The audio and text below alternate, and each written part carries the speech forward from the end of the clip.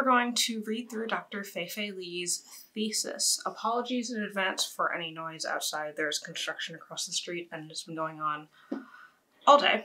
So I gave up on finding a quiet time to film, so here we are. For those who don't know, Dr. Fei-Fei Li is a Stanford professor. She is the co-creator of ImageNet. I've done videos on her in the past, so you can check that out up here. She is a leading researcher in the computer vision world, and she did her PhD at Caltech in 2005 when she defended, which is when I was 9. If you're new to my channel, I'm Jordan, and I'm a PhD student at MIT who works on neurotech and AI, so consider subscribing if that sounds interesting to you, and otherwise, let's get into it. So the title of her thesis is Visual Recognition, Computational Models, and Human Psychophysics. And this was interesting to me for a lot of reasons. One of them because I didn't realize until doing this video that her PhD is actually in electrical engineering, not in computer science, so that was cool. I almost did my PhD in EE before doing in medical engineering. So to give a little bit of context, this is a PhD that was defended in 2005, which means she probably started around 2000, which means she got to experience Y2K during her PhD. I'm sure that was interesting. But it also means that as the exponential growth of computer vision and AI more broadly has continued, especially recently, one of the reasons why I find these types of videos to be super fun for me to do and these types of projects to be super interesting is that the field was just in a completely different place at this time. So the introduction to her thesis focuses on object and scene recognition and how humans do it, and then how we can design algorithmic systems that can do the same thing, how we can classify different aspects of an image or a video using computer vision. Oh, one of the things that's kind of interesting here is that it gets a little bit into like natural adversarial images, which I think I did a video on in the past. If I haven't, I'll make a short about it. But essentially the idea that there are some images that we come across in nature that we mischaracterize, that we mislabel. And that just happens, and they end up being a really interesting data set for people in computer vision, but also people in like psychology and like people who work with like the visual region of the brain to understand why it is that our brains have so much trouble identifying these particular types of images and what we can do to potentially make it easier or design models that can do that more easily than we can. I think another thing that's interesting in her introduction is that a lot of this focuses, especially in early computer vision, so a lot of early computer vision is interested in the intersection of computer vision from an algorithmic perspective and computer vision, or really vision and the visual cortex, from a human neuroscience perspective. And so we learned about the visual system in my neuroscience class. It's very complicated. And it does provide an interesting question that I feel like came up for me in this, which is like why we should be using algorithms, neural networks specifically, but algorithms more broadly to model the visual cortex at all. I don't know. It's something that I've started to question a lot more, just decisions that were made to follow particular paths in this field. And so I'm not putting down those paths. I think that people did what they could with the information that they had. I just think that it would have been really interesting to see people maybe contradict this particular approach and look at other approaches of doing this, because evolution isn't something that happens all in one specific way. There is convergent evolution where things evolve in a very similar way, but I just would have been interested in other approaches that would have resulted in comparable or better vision performance on tasks. So part 2, so the first real part of her thesis is natural scene categorization and the near absence of attention. We've heard a lot about attention in the transformer natural language processing GPT-3 space, so it'll be interesting to see what comes up here. It looks like essentially what she finds in the study is that there are little or no attentional cost in rapid visual categorization of complex natural images, so detecting the presence of an animal, vehicle, or a natural photograph. A genuinely challenging task for today's computer vision algorithms can be carried out by human observers in the near absence of attention. So that's pretty interesting. I mean, it's not super surprising, but it is interesting just to know that people can identify these things fairly quickly compared to the algorithms that we had in 2005. And I'd be curious as to whether or not that gap has narrowed in the last 17 years. She recruited subjects, 15 highly motivated Caltech undergrad and grad students between 20 and 26 years old.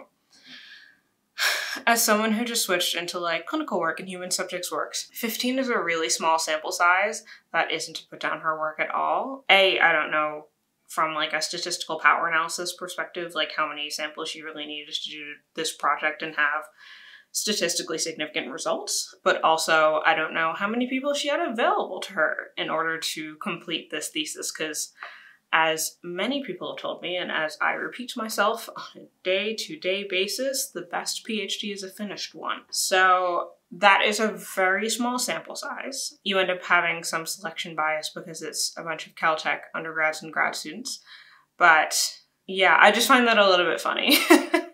As someone who is dealing with the challenge of recruiting participants for studies and making sure, or trying your very best to make sure that it is a diverse group of people who represent the problem that you were trying to solve. So here's the experimental paradigm that she was looking to do. So we're looking to have, if anyone's ever taken, I feel like an impact test, the thing that you take as a baseline for concussion in high school if you did sports, is the best example, but they have like the cross in the middle, and then you have to like look at things that are happening outside the cross and like identify them. This is similar to that. And so we're looking at both central vision, then what happens in your peripheral vision. All trial types are presented with equal probability, and then subjects are instructed to respond by pressing S on a keyboard, or D if one of the letters differ from the other four. Okay.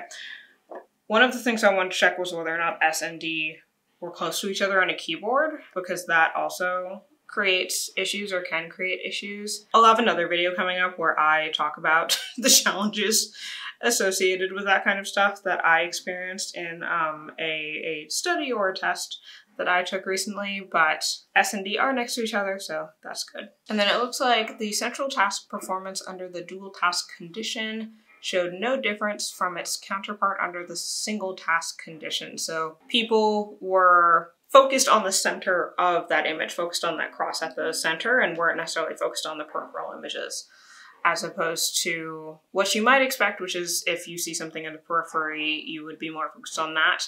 There have been a lot of studies that have shown that that wouldn't necessarily happen. I feel like the one that comes up most frequently for me is the one where it's the one where you're supposed to count how many goals there were in a soccer game, but there's a bunch of people in like bear costumes in the background, and you don't notice it at all because you're so focused on the soccer ball. So that's not super surprising from an attention standpoint, but it is interesting to see it here. Another thing that I was curious about, which she does talk about in this paper, is essentially whether or not performance on this task was about things that were in the foreground, things that are in the front, things that you'd pay attention to first, are easier to identify than things in the background. And so that's something that she actually talks about here. So this result suggests that categorization of natural scenes in the near absence of attention might well be a general phenomenon not limited to evolutionarily relevant object categories. An additional confound is that the subjects may not be performing an animal or vehicle detection task, but might be detecting the presence of a foreground object.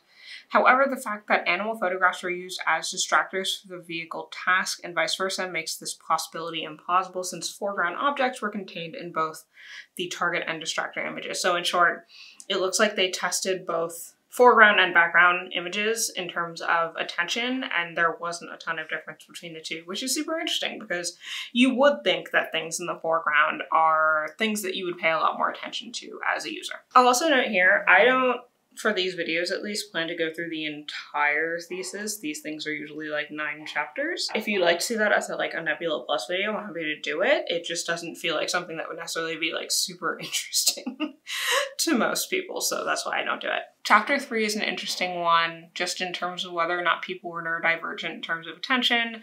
As someone who has ADHD, I know that, actually relevant to another video that I'm in prep for, paying attention to things like this can be very, very hard, and your attention can fall off over time. So I'd be curious as to whether or not there was anyone neurodivergent in the study, but that's not really recorded here, so that's kind of an aside. So we get to chapter 5 and part 3, which focuses on the gist of natural scenes. Ooh, that's a fun word, the gist. There has been no commonly accepted definition of the content of gist. Yeah, that's not super surprising.